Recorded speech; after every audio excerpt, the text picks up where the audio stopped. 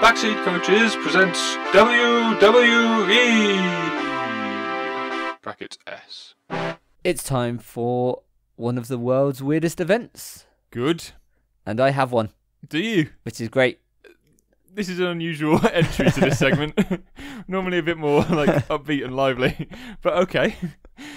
Do you want a name before you read it out? Go on then. Give us a name. Okay.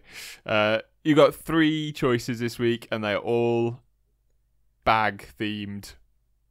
Right. So you can be the Ruckus Sack. Get it. Yeah, Yep, it's not great. That's good. Yeah. You can be the Bumbag Beast. Yeah. He's just a normal person who wears a bum bag. So he's a beast. Or you can be the Satchel in a Cell. That's actual wrestling thing. You know that? Yeah. Hell in a Cell. I quite like the first one, actually. Do you? Yeah, the Ruckus Sack. The Ruckus Sack. All right, well, you can be it. Come on then, Sack. What have you got? So, your names are cryptic. Oh, okay. And they give you a clue as to what we might be doing this week. Interesting. These are hard when it's Yep. like this. They are particularly cryptic. Are they? Superb. It's like one of my quizzes. You can be the Peekaboop, Okay, yeah. the Radio Bop You on the Nose. Here I come. Okay. A long one, that one. Yeah, bit too long, but it's alright. Or the Seek and Destroyer. Okay. I think I already know what the thing is. And what was the first one? Peekaboop. Yeah, Peekaboop. That's the best one. By a distance. The other two are rubbish. So I assume this is a hide and seek championship, is it? The Hide and Seek World Oh, I Championship. should give it its full title. Excellent. Or the Nascondino World Championship. Ooh. For that is the Italian name, and that is where it's from. Interesting. So that is Italian for hide and seek. Yes. Nascondino. Yeah. Interesting. Quite nice to say. It's fun to say. It's quite nice. Nascondino. Yeah. Nascondino. 2, please. Dos Nascondino. First edition held in 2010 in Italy, in the city of Bergamo. Ooh, I don't know where that is. Me neither. No. Italy. Oh, Close yeah. to Rome, probably. Probably, it I all don't- is, isn't it? Bergamo. Sounds good again. And it's... Wait, is it like the wine? Is that a bergamot? Is that a wine? Or is that an animal? I don't know. I've heard of a bergamot. Someone write in. Tell me what a bergamot is. Do my work for me. Continue. So, yeah, first held in 2010, but it has, as sort of like a laugh, a couple of people were playing it at somebody's birthday party, and were like, can't believe there's not a world championship for this. So made one. So they're just playing regular hide and seek. It's just... Oh, no. Oh. Oh. Ah, okay. We'll get on to that. Yes. Okay, so they were playing Nascondino. Is it like a traditional game, though? Not that I know of. Oh. Oh.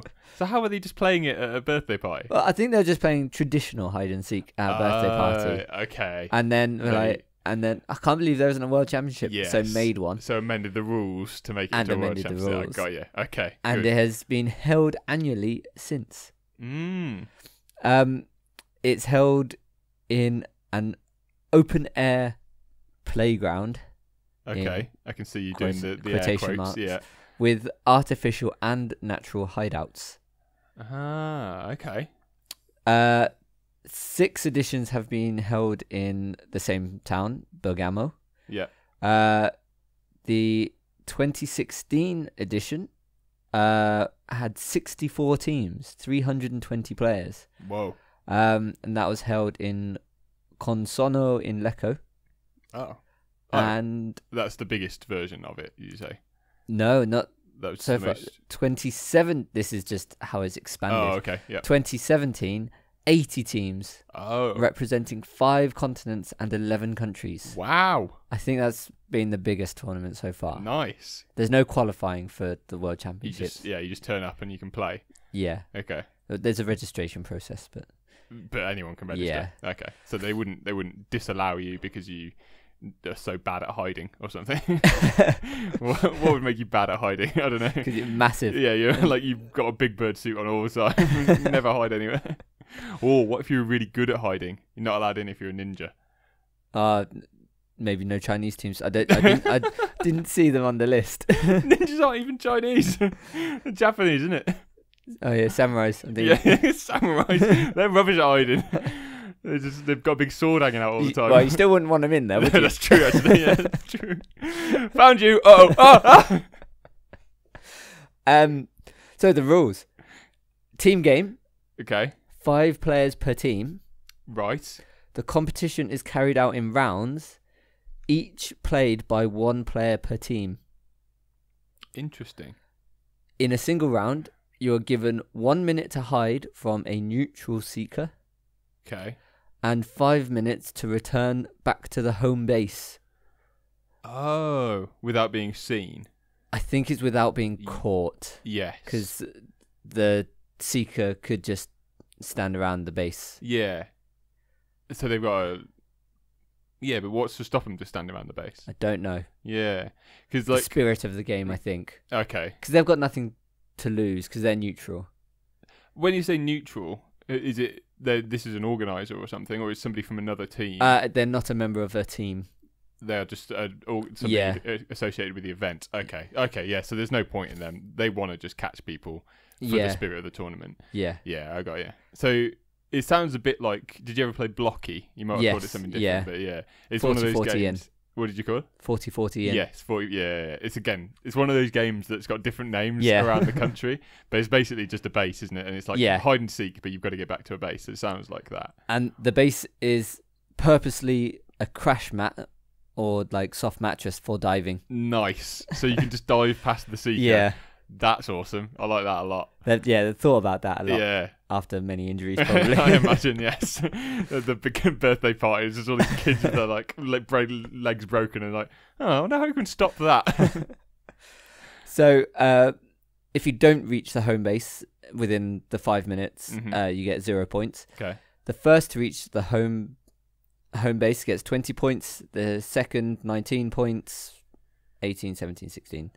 Okay. Etc. Etc. Oh, so if a player is found by the seeker, 0 points. So I think I misunderstood this. I thought it was 1-on-1. No. So, the competition carried out in rounds. Yeah. Each round played by 1 player per team. So if there's 20 teams, there's 20 players per round. Oh, I get you. So it's not like head to head. That's what I got confused with. I thought it was a head to head thing because I didn't know about the neutral seeker. So as many teams as are there. Maybe that's crazy. So if there's 80 teams at the tournament, I probably not because they have qualifying rounds. They have like heats, like pools. Yeah.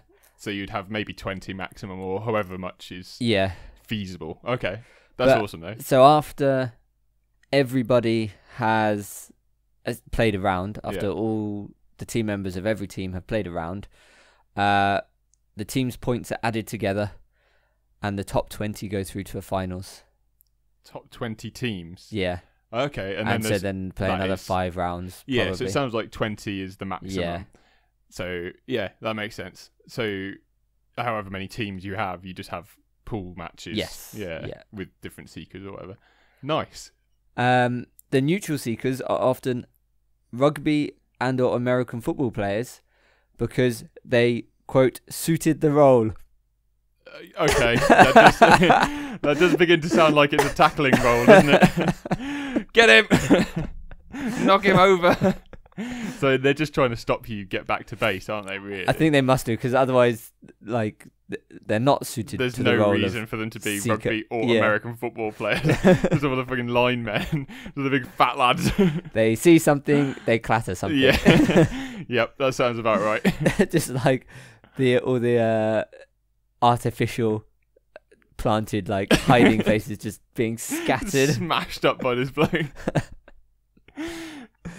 The winners, should you get so far, because it's hotly contested, win the coveted golden fig leaf. Interesting. Why is it that? Because it hides your modesty. Is that why? Maybe. Biblically, the symbol for hiding. Yeah, that does sound like it, doesn't it? Your modesty. Yeah. In brackets, your modesty. Yeah. There has recently been a campaign to see a Japanese equivalent sport in the 2020 Olympics. Really? So I think it's played along very similar lines, Okay. very similar rules, but it's got a Japanese name. It's just the same as blocky, isn't it? Yeah. Around the world. Everybody plays People call it different things, yeah. But obviously, as we know, it didn't gain. Oh, to the 2020 Olympics. Yeah. Yeah. I think we would have heard about it. I But, think we would have. yeah, or maybe they're so good that they managed to hide it. They managed to hide it on the way in. Like, but the Olympics committee, like, it's a lot of extra competitors. No, don't worry. You won't even know they're there. They'll just be practicing all the time. What's that bush moving around? I couldn't find the dates for the 2020. Oh, no. But it's sometime in the summer, so if we just hang around. Oh, we just go to the Olympics. Go Yeah. and play it there. This actually sounds like another one we could actually play, because all it is hiding and running.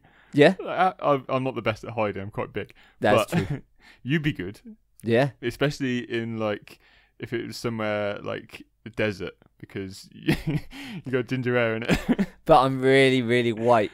Like, Yeah, sand can be white. stunningly so. Stunningly so. I've never heard it described such.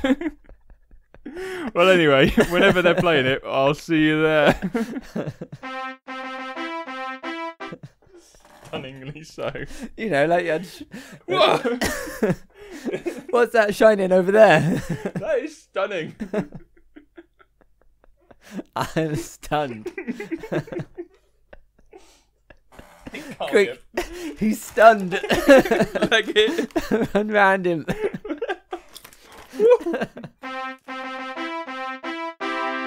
Backseat Coaches presents WWE. Brackets S.